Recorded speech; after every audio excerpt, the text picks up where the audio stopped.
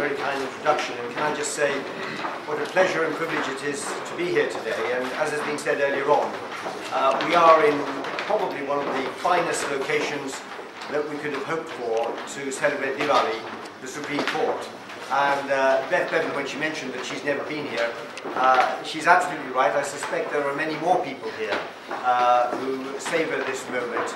And the fact that Beth and I both did a TV interview in one of the courts is probably something that's probably a first, because broadcasting as a rule is not allowed in courts. But we accept that, of course, the court is not sitting at the moment. Can I start off also by thanking the sponsors, Bevan Britain, and also the Hindu Lawyers Association, for organising tonight and getting such a wonderful group of people here. The beauty of this location, of course, as Beth said, it overlooks Parliament Square, but also it overlooks the statue of Mahatma Gandhi, which is just out there and which was unveiled not so long ago. And of course we will be having the visit in the not so distant future by Narendra Modi, the Prime Minister of India, as well. I'm not sure that visiting the Supreme Court is part of his agenda, but I suspect he may be visiting some areas not too far away. The theme for tonight, nurturing leadership, is a very important one, and of course it is interwoven with Diwali. From a strictly legal point of view, I think it is fair to acknowledge that the leadership that Britain has provided for law means that we have the finest legal system in the world. 800 years ago we had the sealing of Magna Carta, and when we had in February of this year the celebration of that 800th anniversary, we had nearly 100 countries represented in the Queen Elizabeth Hall, not too far from here. We had justice ministers, we had attorneys general, we had chief justices, and it was an extraordinary event that they all came to the home of Magna Carta. That leadership which I speak of has been continuous throughout the generations. It is such that English law is used in various parts of the globe, and Britain remains the preeminent place for a lot of commercial transactions from across the globe. When they have difficulties, they will come to the UK to resolve their disputes. And it is because of that continuing leadership provided by the judiciary, provided by the bar, provided by the justice, and all other sectors of the legal profession. That leadership that permeates through the generations, that we have maintained our preeminence, and we continue to do so. And that is notwithstanding the fact that there are other areas in the world that compete with us for the business that comes here.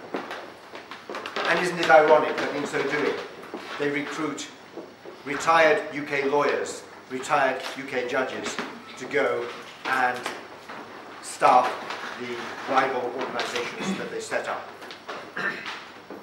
We are of course here to celebrate Diwali. And Diwali, as we heard earlier on from Pranav and others, is of course the celebration of Lord Ram returning from exile after 14 years. It was night time when he returned.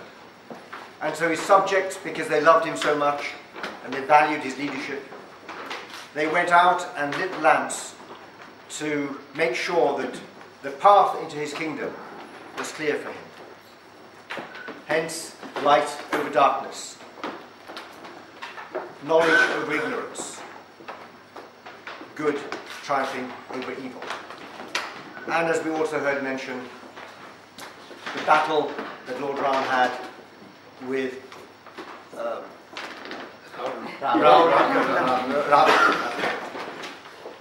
and that itself was illustrative, in that it was a battle of good and evil, of knowledge and ignorance. And Ravan, of course, lost in the end, no matter how many heads he had to offer up to the arrows that came in his direction. But it is leadership which Dharma, Hinduism, provides, because of course Hinduism speaks of service.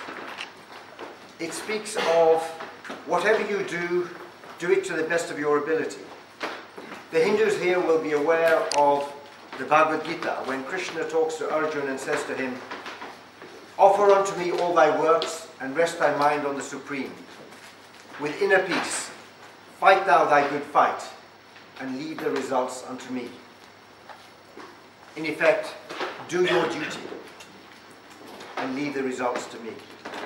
And that is the way many Hindus treat their service, their work, in whatever field it may be. Earlier on today, I was speaking at the Diwali celebration for the Metropolitan Police in Scotland Yard, where some of you were present as well. And again, that is public service. And there, again, they were celebrating Diwali with its dharmic element. Not so long ago, I was talking with Jayesh Chaitanya, who is the chairman of the Hindu Lawyers Association, who incidentally can't be here today because I gather he's in Manchester doing his legal work. But he mentioned to me that the Hindu Shastras, and Hinduism, of course, scriptures are found thousands of years ago, thousands of years before Christ. And he mentioned to me that the Shastras, which are basically the codes of conduct, actually speak of law.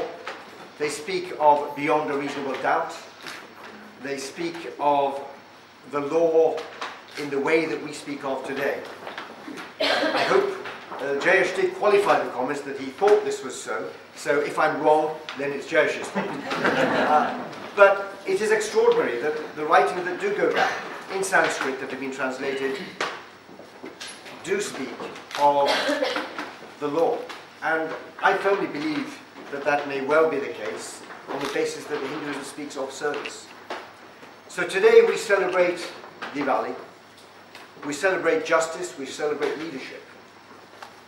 But we also, I very much hope, will remember those who are not so fortunate as us to celebrate.